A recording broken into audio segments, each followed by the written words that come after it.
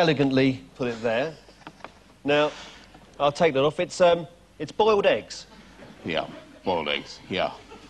I really do think there is a good case for consigning this to your gizmo. Well, I'm waiting to hear it. Well, I think they're basically, you know, bad stuff. Bad stuff.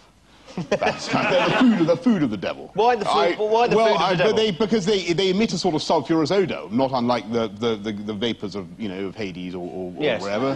Don't they? If you sniff them too close, and they have they're the albumen. You know, so Satan snacks is what you're calling I think they're very bad news. Yes, yeah. I do. And in fact, I will go so far as to say I won't even eat those parts of the chicken which generate the egg.